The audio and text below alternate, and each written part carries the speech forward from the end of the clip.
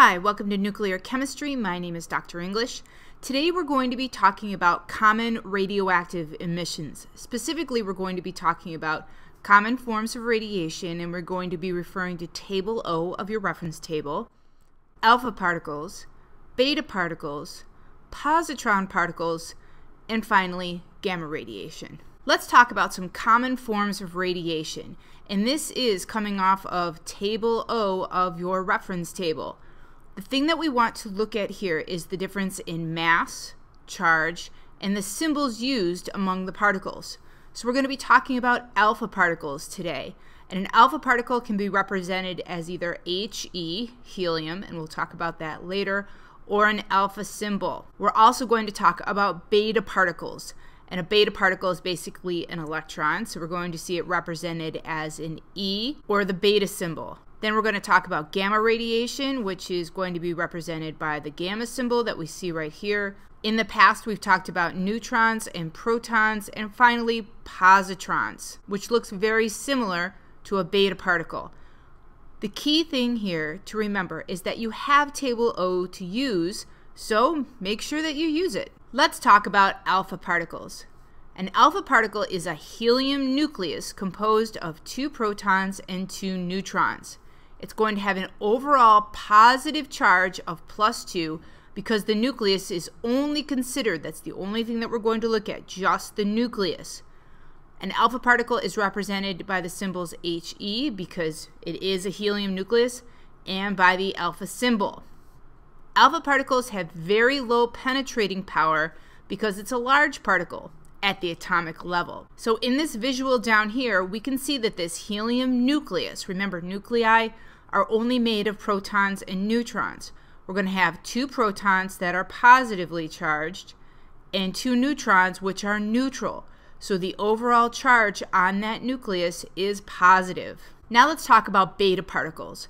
A beta particle is a high energy electron that is released when a neutron changes into a proton and an electron. Now I know this sounds very, very strange, but in the nucleus, some of those particles have the ability to change. So when a beta particle is emitted, that means a neutron, which we know is neutral, is going to lose an electron. And if it loses that electron, it's going to result in the formation of a proton. And we'll talk about this more when we actually write out nuclear expressions. A beta particle can either be represented by the beta symbol or as an E for an electron. The key things to notice here. When a nucleus gives off a beta particle, the mass number does not change. We can see that by these little zeros up here. So the mass number is not going to change. But the atomic number is going to increase by 1. And again, when we get to writing these expressions, you'll see what I mean. Has about 100 times more penetrating power than alpha radiation. So this is a stronger type of radiation. It's able to penetrate 1 to 2 millimeters into solid material, able to pass through clothing and damage skin. Now let's talk about positron particles. A positron is identical to a beta particle, but it's going to have an overall positive charge. Just like a beta particle, we're going to represent this with a beta symbol or an E. When a nucleus gives off a positron particle, the mass number again is not going to change. We can see that by the zeros up here. But the atomic number is going to decrease by 1. And again, we'll see that in the future as we write out these nuclear expressions. The penetrating power for a positron particle is very similar to that of a beta particle. Gamma radiation. High energy rays that are released from most nuclear decay reactions. The symbol here is a gamma, which a gamma when drawn it looks like this. It's going to have more penetrating power or higher energy than alpha or beta radiation.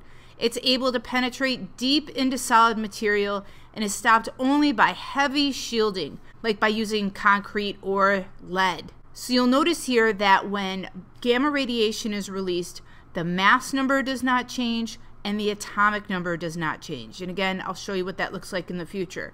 So here we have an overall comparison of penetration power. Alpha particles only have a small penetrating power, beta particles have more of a penetrating power, and gamma radiation has the most penetrating power. Now let's talk about separation of radioactive emissions. So let's say we have a radioactive source, and when that radioactive source is released, that radiation goes in this direction and is attracted to this negatively charged plate. In a situation where that occurs, that means that that type of radioactive emission must have an overall positive charge, because we know opposites attract.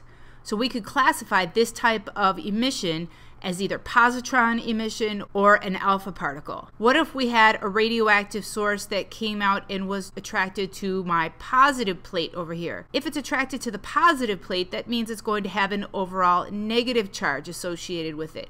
So most likely that is beta particles that are being released. If the radioactive source releases radiation that is not attracted to the positive or the negative plates, that means it has no charge associated with it, which in that case, that means it must be gamma radiation. And that's a quick overview of how to classify radiation by looking at, is it attracted to a positive plate, a negative plate, or neither. So what did you learn? We talked about common forms of radiation by looking at Table O. We talked about alpha particles, beta particles, positron particles, and finally learned a little bit about gamma radiation. Need more help? Feel free to contact me. Have a great day.